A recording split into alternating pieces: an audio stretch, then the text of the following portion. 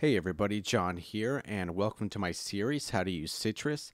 This is going to be video 10, and we're going to be talking about the arpeggiator within Sytrus.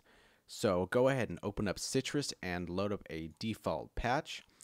Now, I kind of set up a couple extra things here to demonstrate how this arpeggiator works.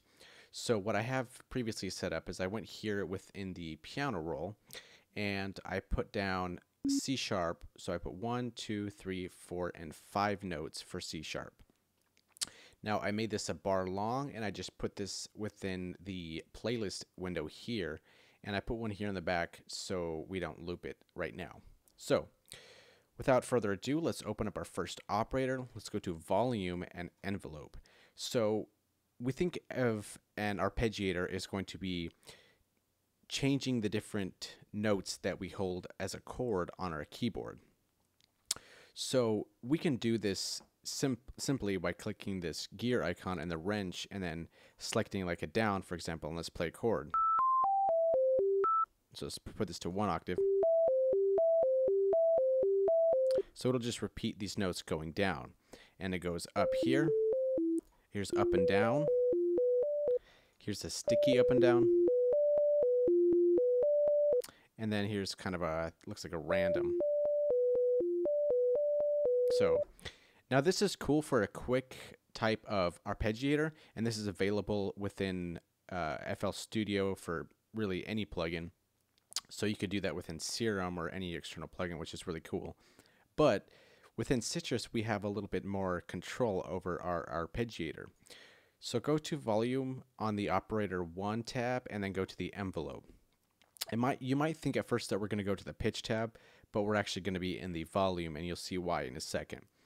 So the quickest, kind of easiest, I would guess best way to do this is by using sequences. So if we click on this drop down menu here, let's create a sequence.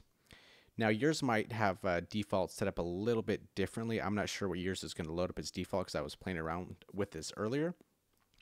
So here on this sequence window, I have these 4 here selected. So if you right click, you can change the types of these, or you can hit alt click and just right click and just remove them if you have more than 4 here. So within this window, if you've never seen this before, we can edit how this envelope looks and the shape of it. So if we're here in our attack level, we can slide these different bars here and then change the attack on different types of our envelope spots. And you can see by this white line here, which corresponds to these peaks here, this attack right there. So let's put this all back at the top, and we can also do the same with the decay, as we can change here. We can see those little curves moving, and then we can do sustain, and then we can also do release. And if you don't know how I'm resetting this, I'm holding alt and then just left click dragging, and it goes back to the center there. And then we can reset it if we have any changes we don't want and we want to go back to regular. We can randomize it, and that humanize is also kind of cool. So let's select our attack, let's hit humanize a few times, and just it'll just kind of randomize it and make sure that everything's not exactly to the grid. So let's alt drag all that over. So that's kind of the basis of these controls. This knob here is kind of a global offset for the decay, the attack, the sustain, and this is kind of a gate. You can see at the bottom how it kind of makes it a little bit sharper there. So let's alt click and put these all back. Swing is kind of just, obviously the swing, it just kind of changes the groove, the feel of it. And the time multiplication or multiplicator. Okay, and then we got the ping pong, normal, depending on what you want to use. Because normal is just doing the 4, the ping pong is going to be doubling that right there. So make sure you select on ping pong for this example if you would like to follow along. So let's hit accept because this is what we want. And in this window, it's going to be highlighted green, and that means that there's going to be a loop, and that's signified by this little L down here. So if we right-click this node here, we can see that this loop start is checked, and then for the end of the loop, we can right-click here, and we can see that's sustain/loop end. So as we hold down the keyboard, it is just going to be an endless loop of this green section here. Now, I have this piano roll here set up with these 5 notes of C sharp, and I slowed down the tempo drastically to 60 BPM so it's not as overkill fast for us, so we can follow along. So On the bottom here, we see these little arrows. Now those signify which note that it's going to go to next. So if we right click this, we have options of next, same, previous, and none. So going up is going to hit the next note in the sequence. So as we hit play, oh, I think we left our, did we leave this on by mistake? We did. We left this random arpeggiator on. So if it sounded funny, make sure to turn that off. So back here into our piano roll.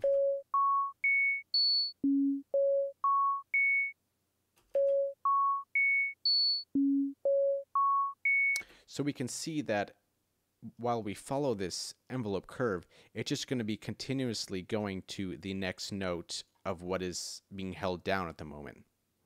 So our root note is this, but it starts as this. It should start like this, you would think.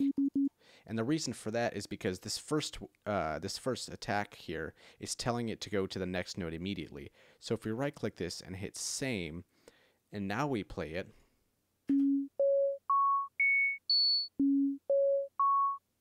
so then it's just going to cycle through this chord here that we have. Well, it's technically not a chord, it's all just C sharps, but hopefully you get the point of that. So let's demonstrate that again.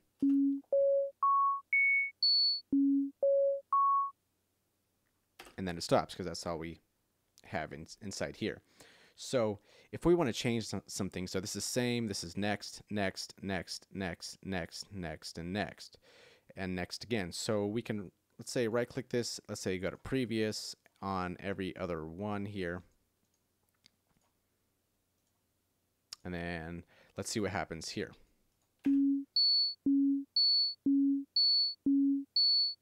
So now it's just basically ping-ponging between the next and the previous and the next and the previous and the next and the previous.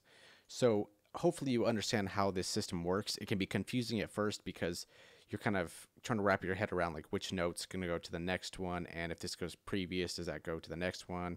It's confusing at first, but I promise you, spend some time with it and kind of just make something simplistic, slow down the tempo so you can see what's happening, and then after a little bit you're going to be like, oh, okay, this starts to make sense, and then speed up your tempo and dial in your arpeggio how you want it to sound.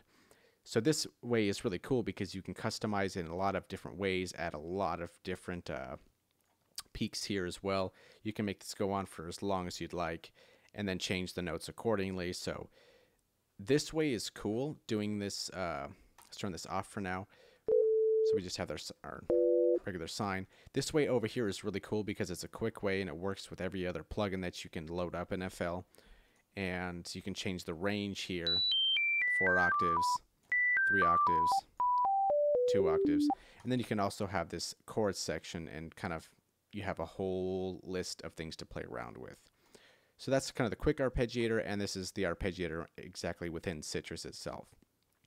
So hopefully this makes sense to you guys. If there's anything of this video that you have questions about or something that's not making sense or you don't understand, please let me know in the comments below and I'll do my best to help you out.